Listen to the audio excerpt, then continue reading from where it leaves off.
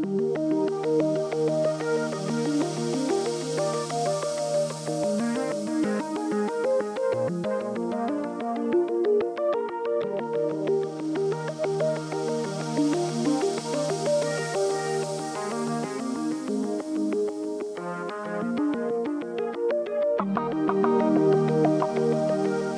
think for a long time, we've in the back of our head have thought that something more had to be done.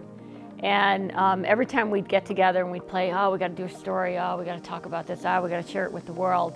I think that our time has come.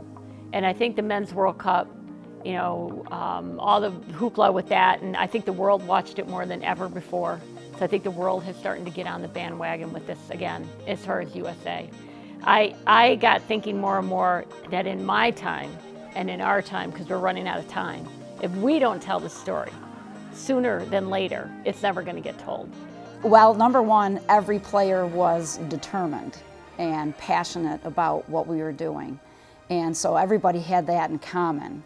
And then we had quiet members of the team. We had some not so quiet members of the team, and you know, anywhere in between. So in any given moment, you couldn't tell what somebody might say here or there, and it was just a lot of fun.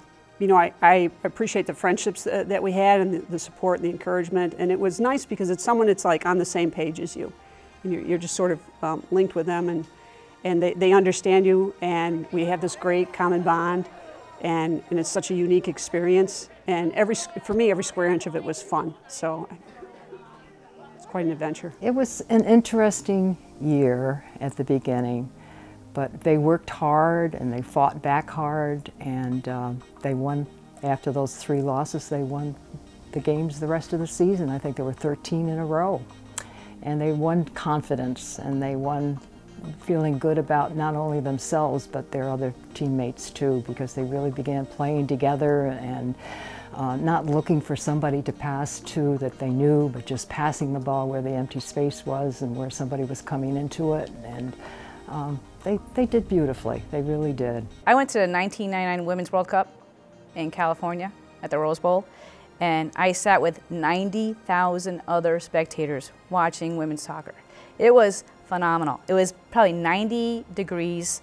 The stadium was packed, and they were there to watch women's soccer. And I was watching Michelle Akers-Stahl and some of the other older athletes. I'm thinking, we could be doing this. You know, our generation could have done this. We all had this history, and now that it's coming out as to where it started and who started it and what school, you know, where is Cortland, what school was the biggest part of it, is huge for me to see it come about. But in 1999, still people didn't know, you know, where is Cortland, who won their first nationals. So having this presentation and this documentary on our team is, I think it's good for all of us to finally get the recognition that that we deserve. What they were able to do in 1980 affected the 1991ers, affected the 1999ers, because you can't build a house without having a foundation. And the foundation was kind of laid by these women, and nobody ever sees the foundation of a house. Nobody ever cares about what the cement structure looks like or the bricks look like underneath the house. But the reality is, it's probably the most important part of any structure, of any house, or of any building. You need to have a solid foundation, and that's where you guys come in. The people who did it without asking for anything, the people who did it without asking for a handshake or a slap on the back, the people who almost have gone anonymous up until this moment. So we've come a far way, and it's brilliant that we can even have these conversations. You know, we're, what is it, 34 years ago. This is kind of where women's soccer kind of started that imprint, like I was saying. And in order for us to continue moving forward, we always have to be appreciative of those foundation layers, and you guys are that.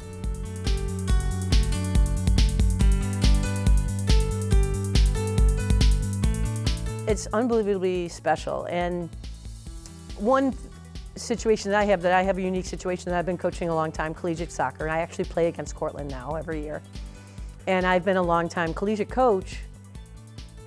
It's these moments, like when we came back in 2000 for our team being honored, it's this moment right here that when I go back and talk to my Brockport team, I talk to them about I'm going to do everything I can so that you're a part of the team that gets to have these moments, because it is indescribable what these moments are like to be able to be this. The only way I can express it is that I couldn't have been happier to be the team that got to take showers, order pizza, and drive 40 hours back home. I mean, there's no other place I would have rather have been. I mean, I talk about that story with my daughter, and that journey was one of the best journeys I've ever had.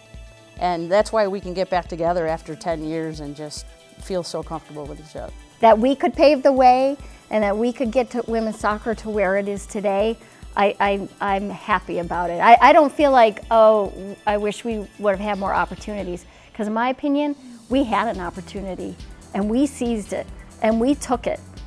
Great moments are made from great opportunities, right? And we took that moment and we made it our own, and how could you do more than what we did?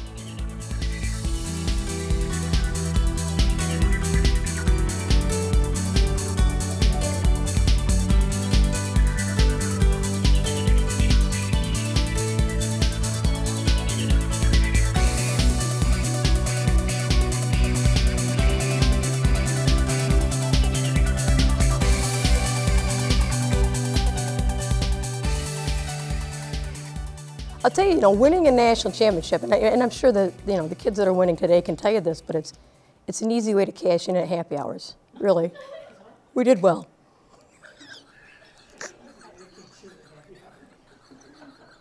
All right, you're done.